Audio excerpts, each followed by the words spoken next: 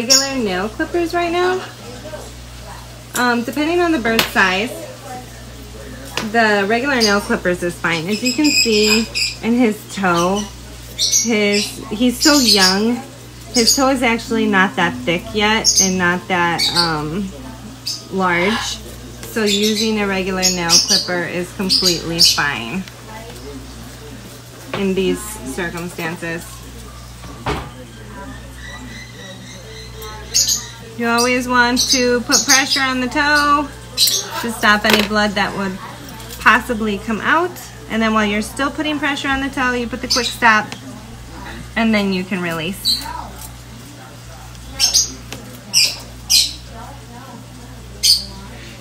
Little nails were sharp. And actually, because his nails were so sharp and long while I'm clipping them, no blood is coming out anyway. So sometimes that happens too, which is nice. Let's get his other talon here.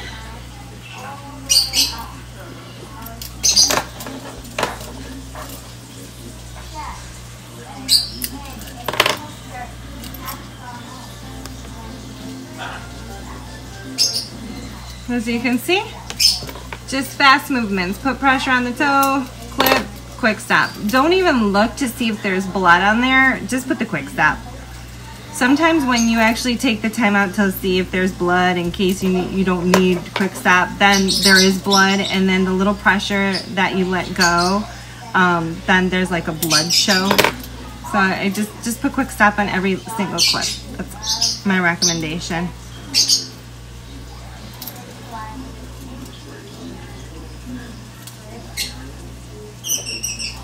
And then you just have to maneuver their toe if they try to fight you. It doesn't hurt them. Birds are not as sensitive as many people think. When it comes to their force, I mean.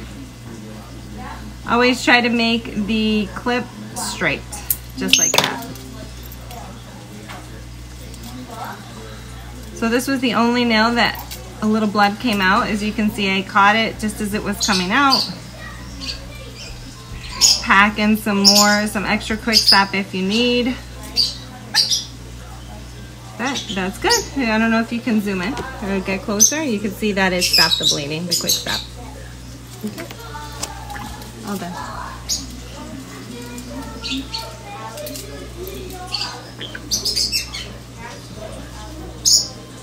So I'm going to show. Okay, as you can see here, he's trying to get his face out. So I'm going to show you. You always need to be careful because they can come in and chomp on you really good.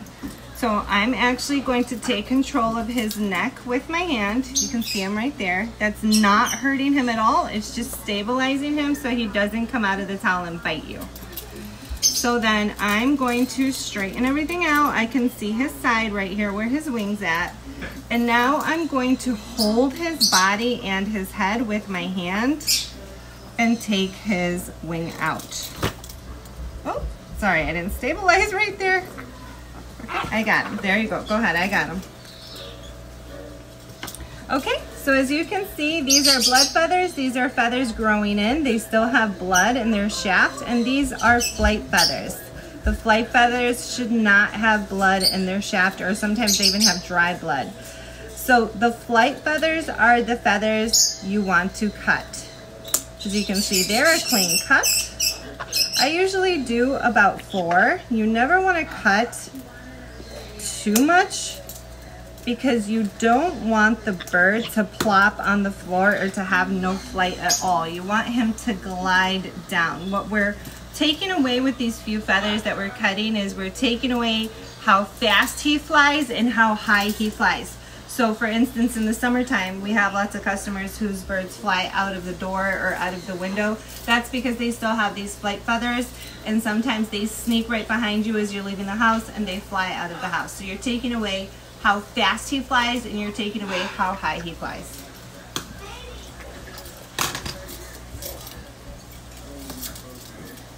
Okay, so now I'm gonna grab Merlin on the other side. As you can see, I'm just maneuvering You can see right here, I'm still grabbing his head. You can see him right here. I'm still grabbing his neck. It's not hurting him at all. You can actually see him still breathing fairly calmly. You also want to double towel it, because when you hold his neck with one layer of towel, he can still reach around and bite you through the towel, and that hurts. That's been done to me a few times. So here we are, bringing out the wing. I'm cutting 1, I'm cutting 2, I'm cutting 3, and I'm cutting 4, and we're all done. That's all it is. And so with every bird has different strength. He might still fly up, even with me taking out these feathers, but we'll find out once he starts trying to fly.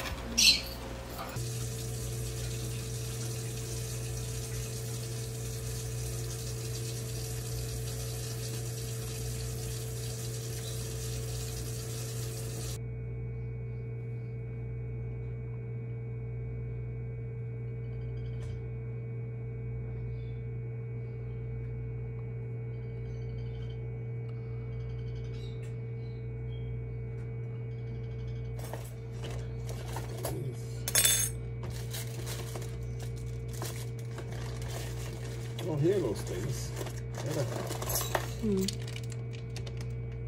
Oh, perfect. I was just gonna ask you for them.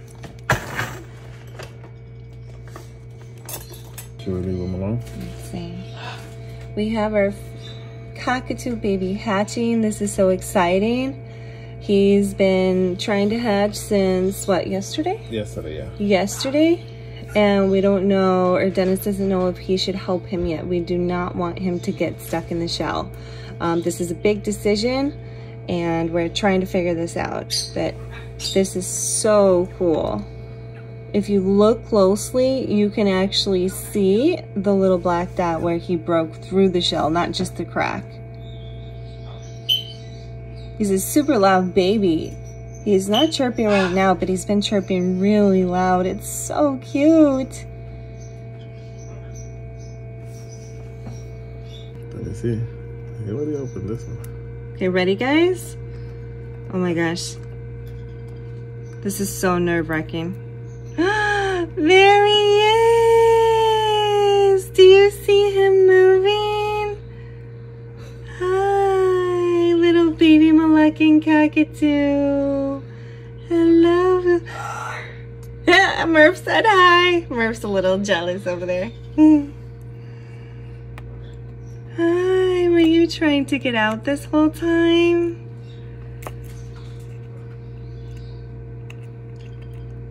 This is so exciting. Oh, look at him. So as you can see, guys, his beak was right there. His beak was right there, and that's where he was trying to break through the shell.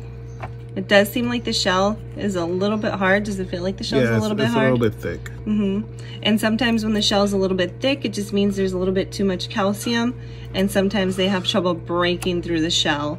And if he was still in the nest, if there were nobody to help him break through the shell, he would be dead in shell eventually, because he wouldn't be able to break through the shell.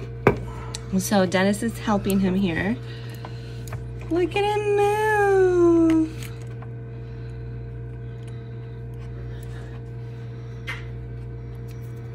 And everyone just witnessed the birth of our little baby Moluccan Cockatoo. Oh, look at him.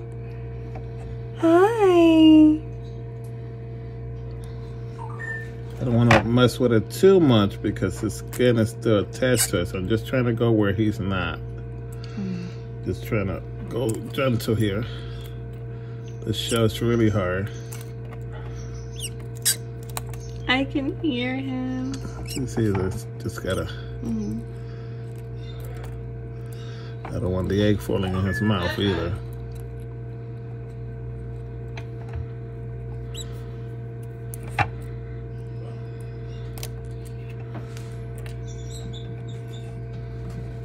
Now we're gonna leave it like that a little bit to see if he could break himself. This is just amazing. Look at his mouth, how big it is. This is just amazing. Oh, look! He's just already wiggled moving. himself.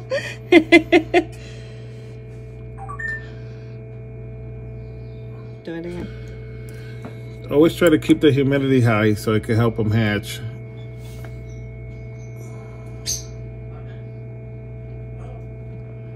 Yeah, so funny enough, this morning I woke up because baby William was a little fussy and I saw that the humidity was at 64. So I said, if he's been trying to break through a shell, I better higher the humidity. So I hired the humidity to 65. Oh. Now it's 56 because Dennis opened it up to help him get through his shell, but then Dennis increased the humidity a little bit more, I think to 70, right? Yeah. The humidity helps soften the shell so the baby bird can break through.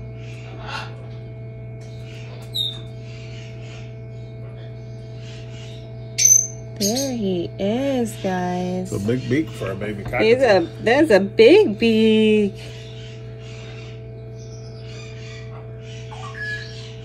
That's amazing.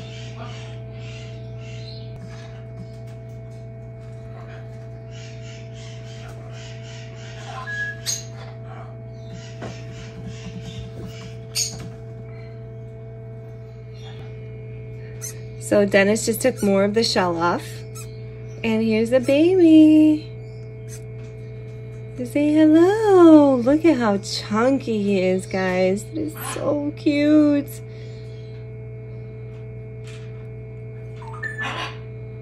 Look at that little leg size. The little talon size with his tiny nails. He's about to get out, guys. Watch. He is about to get out. You are about to witness him getting out. There he comes. There he is. Come on, push, push, push.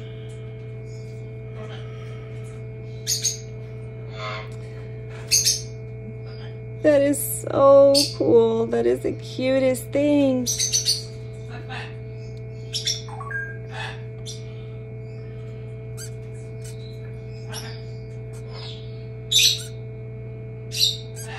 He's so loud. Loud and big for a baby. Compared to lovebirds and conures, he's 3 times the size.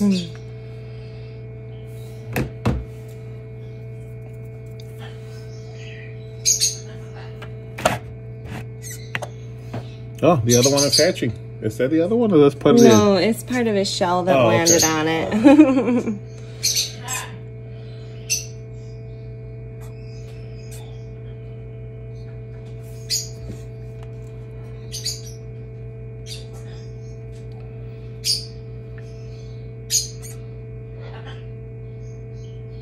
We're just waiting here. This baby is about to stretch himself out of the shell.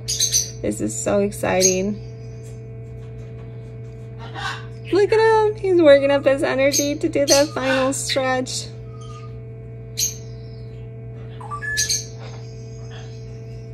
And all from this incubator. That's $30, $40 incubator.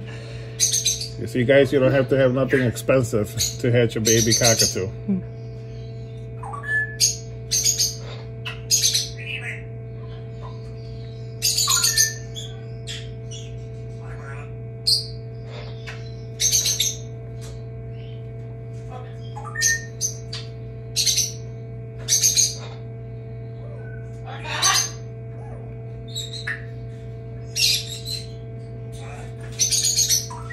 And the little yellow you see on there, that's his feathers. His baby down feathers right there. Over here. Oh, I see it lining his little wing. It's so cute. It's so cute. It almost feels like when I talk loud, he sort of reacts to it by breathing again, breathing hard again. I don't know if that's a good or a bad thing. There he is, there he is. Come on, buddy. Push.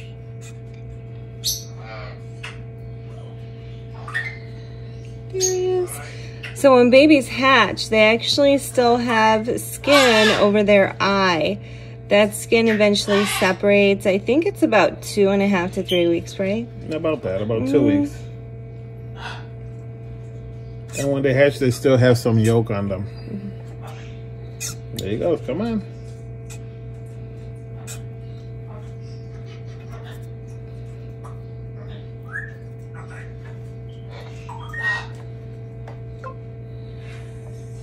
should have went live on Royal Parrot. Yeah, you still have time. Let's go live on Royal Parrots, guys. Let's see. Let's see. Let's put my curiosity to the test. So I said I think he reacts to my voice when I start talking loud. Say hello, hi. I actually, that's all. Something I let a lot of customers know is that when you're trying to teach a parrot to talk, they're actually like human babies, and they respond to womanly baby talk. They respond to the feminine high-pitched voice, and just in general, the high pitch. And believe it or not, when you talk baby talk to a parrot, they learn how to talk faster.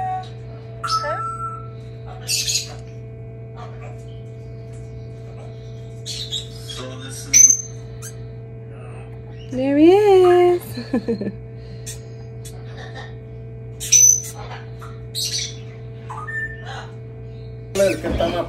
Whatever, look at him. He got out, guys. Look. He got out. Yay! He finally pushed his way through. It literally was like when I was gonna go upstairs and get my purse because I needed to go to Walmart, and like the second I went upstairs, Dennis is like, he got out. So I missed him getting out. But this is him out of his shell. Did you see his little butt tail in the back? Oh yeah, I see it right there. Look at that, guys. That is so sweet. We will keep you updated. Stay tuned on Royal Parrots YouTube channel and our Facebook, and we'll keep you updated on how this baby's doing. So Dennis just took more of the shell off. And here's the baby. Say hello. Look at how chunky he is, guys. It's so cute.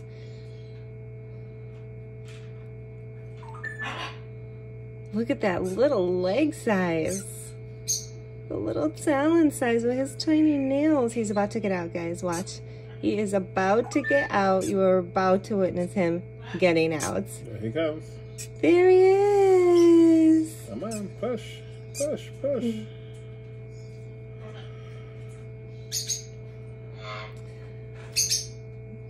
That is so cool. That is the cutest thing.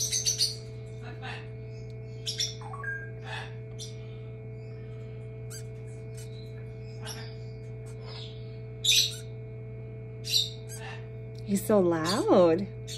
Loud and big for a baby. Compared to lovebirds and conures, he's 3 times the size.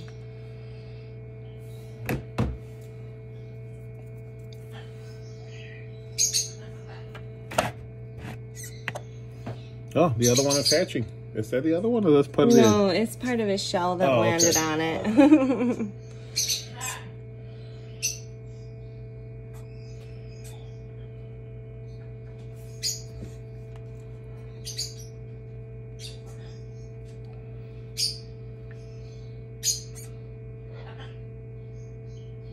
We're just waiting here. This baby is about to stretch himself out of the shell. This is so exciting.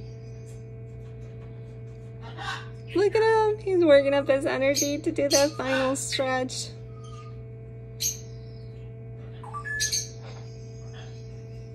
And all from this incubator. That's $30, $40 incubator. You see, guys, you don't have to have nothing expensive to hatch a baby cockatoo.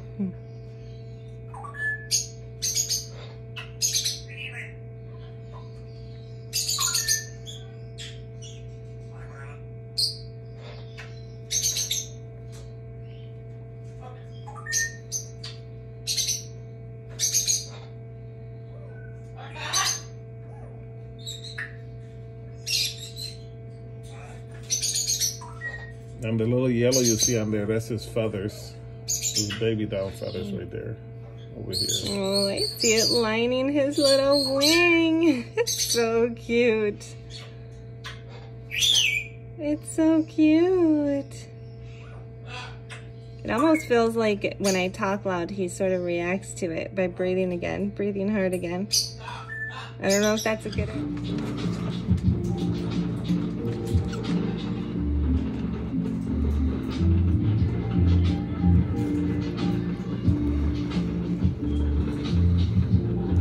go home and get on blurry.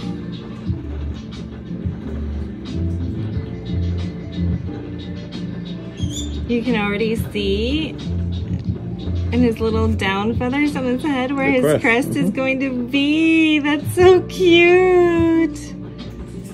That's so cute. You always want to make sure, you always want to make sure that your hands are extremely clean, especially when dealing with babies this young.